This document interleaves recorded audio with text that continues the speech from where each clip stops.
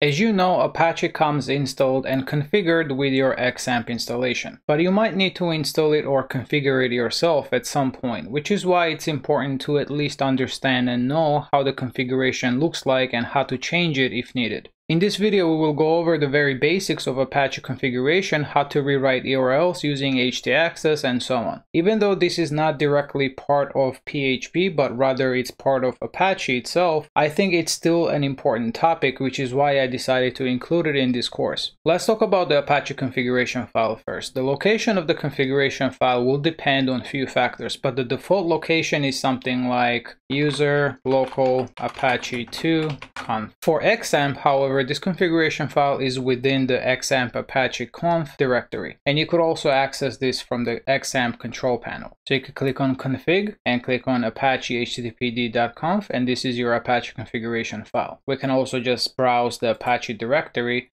and within here we see the configuration directory, and that's where your configuration file is. In addition to the configuration file, you could also view logs from these directories. So if we go back to the Apache directory, we see the logs directory here, and that's where the server logs will be stored. You could also open this from the control panel, so you could click on logs and open Apache access log or Apache error log. The location of these log files also depend on a few factors, and you're able to customize them from the configuration file, which we'll cover in a minute. The default location of the logs, I think, is something like var log httpd, but for XAMPP it's within Apache logs directory. So let's go over the Apache configuration file. I'm going to open that from here. The configuration file contains one directive per line, and the number sign here indicates that it's a comment, so it will be ignored. As you can see, the file is well documented and it's mostly self-explanatory. So let's scroll down a bit, and this is where you configure your server root. Let me zoom in a little bit here, and don't confuse this with the document root, which is the root directory of your website, which we'll get into in a minute. If we keep scrolling, we see the default port that Apache listens, and if we keep on scrolling, we see a bunch of modules being loaded. And modules are basically just extensions of Apache. So let's continue scrolling, and then we see this section here. You could include certain directives conditionally only if specific module is present. That is what's happening here. If UnixD module is present, then include the following directives. If we scroll down more, we see server admin and server name, and that's our local host that we access in the browser. This can be changed here or from the virtual hosts, which we'll talk about it in a minute. Next, we see something called the scope directive section. So this and this, for example, are scope directive sections. When directives are placed in the main configuration file outside of the sections, they are applied to the entire server. However, you could scope the directives and enclose them in sections to only apply them to certain parts of the server. For example, you could apply them to specific files, directories, or URLs. And you could even nest multiple scoped sections if needed. In this case right here, the scope is not really specified to a specific directory, but rather all directories on server. So as the comment says, it simply denies access to the entire file system of the server. You need to explicitly allow access to specific directories, and if we look right below, that's what's happening right here. We're allowing certain access to the htdocs directory. We'll talk about the allow override setting in a bit, but basically it controls what directives can be used within the htaccess files. Also note here the document root setting. This is where the document root is set. Just a quick note that this configuration file will be different for production and depending on what you use. This is just a configuration file that XAMPP comes with, but knowing what these directives are and overall basic knowledge will help you create your own files or understand existing servers configuration files. So if we keep scrolling, we see another scoped section here, which basically indicates that all files that start with .ht are denied. So files like htaccess or htpasswd will not be able to be accessed. Also, quick note that even though you're able to put most of these directives within these scoped sections, some of them don't make sense to be put in certain sections. I'm going to leave the link in the description where you can read more about it if needed. So if we continue scrolling, right below it here, this is the default location of the error log file. So let's keep scrolling.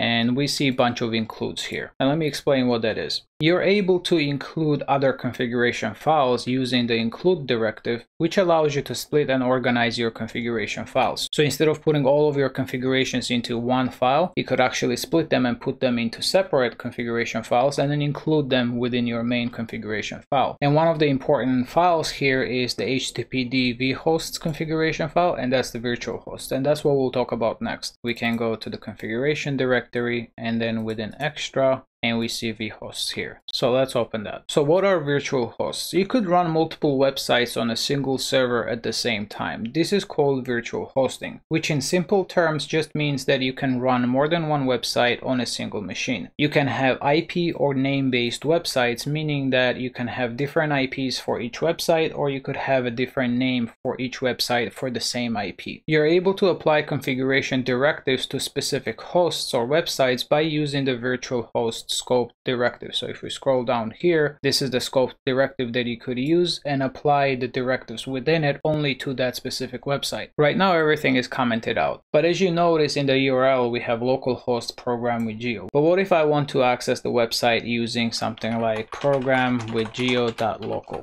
So we could use virtual hosts to achieve that. So let's uncomment the first one here. And the only directives that we care from here is the document root and server name. And let's actually keep the server name commented out for now. And let's change the document root to htaccess program with geo. Note that the changes to configuration files take effect only after starting or restarting Apache server. So we need to restart, going to stop and start. And now if I go to localhost, it prints hello world. So we don't need to add /program with geo anymore. But now the issue is if I add another website or application when I visit localhost, how would it know which one to load? So that's where the server name comes in. So we could set the server name to something like program with geo.local. And for this to work, we need to point this domain to our localhost IP address in the hosts file. So let's restart the Apache again. And let's open the hosts file. The hosts file on the Windows is located under Windows System32 drivers etc directory. So here at the end we can point our localhost IP address, which is this, to our domain, which is program with geo.local.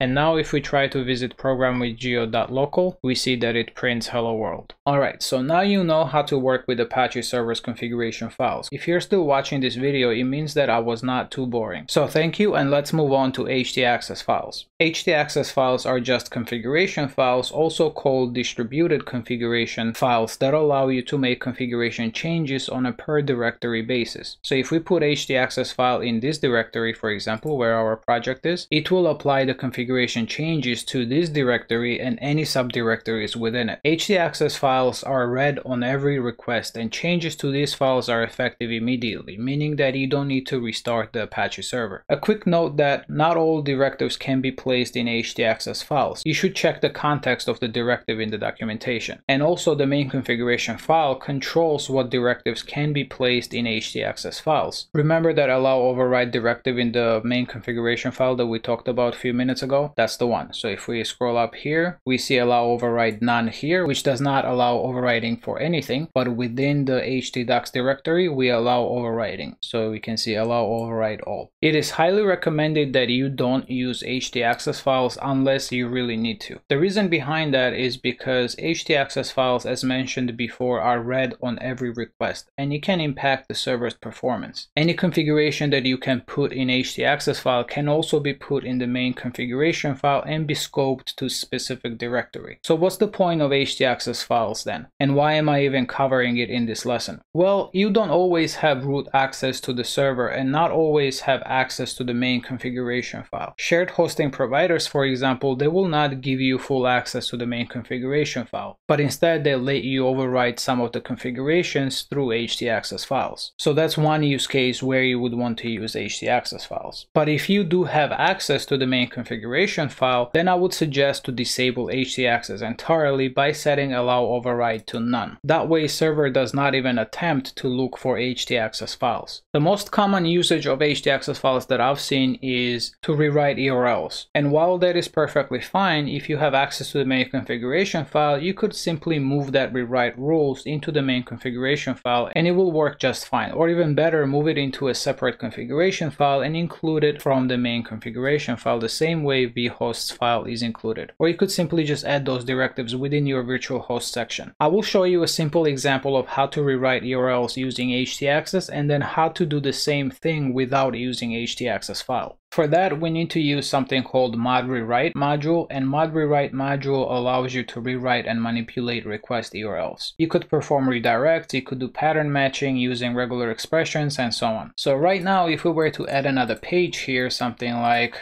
about.php. In order to access this page, we need to type in about.php in the browser and it will work. But notice here we're adding .php extension here, and that's not a good user experience. Also, what if you wanted to have SEO friendly or pretty URLs? Or what if you wanted to have a single entry point to your application from which you bootstrap the application and control how the requests and responses are handled? We'll talk more about things like routing later, so don't worry about it now. So what I'm going to do is that I'm going to create a public directory and put our index.php there, and then create htaccess file to direct the traffic through that index.php file. And then we can decide within that index.php file which page to load. So let's create a new directory here called public, and let's move the index here. And this index file will basically be our entry point to the application. The next thing we need to do is we need to update our vhosts. So in here we need to change the document root to be public so that it loads the index.php from the public directory. Let's restart the Apache, and now if we refresh the page, everything still works. And we did not need to put the word public in the URL. Now let's add the support to pretty URLs. And by pretty URLs, I mean things like about, or maybe blog, your host title, and so on. So we need to tell our server to process all of these requests through a proxy index.php. So index.php will be our entry point to the application. So let's create htaccess file here. And the first thing we need to check is if mod rewrite module is enabled. And we can use the if module directive here. So if module mod rewrite.c. The next thing we need to do is we need to turn on the rewrite engine. And then we need to write our conditions and rules. For the conditions, we need to make sure that the requested file name is not an actual file or a directory. The reason we're adding these two conditions here is because we don't want physical directories or physical files to be processed by our index.php. For example, if user were to request an asset like an image or a CSS or JavaScript file that's under public directory, we don't want to process that through index.php. We can just serve it as is. That is the main reason why we have these two conditions here. So let's write our rewrite rule, and we will simply direct everything to index.php. Now, if we visit about, it will print hello world because that's what index.php is doing. If we visit any other page, it will also print hello world. So as you can see, all of these requests are going through index.php. So how could we actually have it load an about page? Well, that can be done by parsing the URL and requiring the necessary file, or by using something called routing, which we'll cover later in this course. But basically, we can just var dump request URI here, and we see that blog post 1 is the requested URL. And then we could parse this and extract it that blog is our page and post 1 is maybe the parameter that we pass, and so on. And I don't want to cover that in this video. We will cover all that later in the course. I just wanted to show you an example use case of htaccess file. Now, as promised, let's do the same thing without using htaccess file. So I'm going to actually copy this and put it under the vhosts because we want to apply this to this specific website. You could of course put this into the main configuration file if you want to apply it to everything, but in this case I just want to apply it to this website. The one change we need to make here is that index.php, we need to have a slash here so that it loads the index.php from the document root, and our document root is set to public.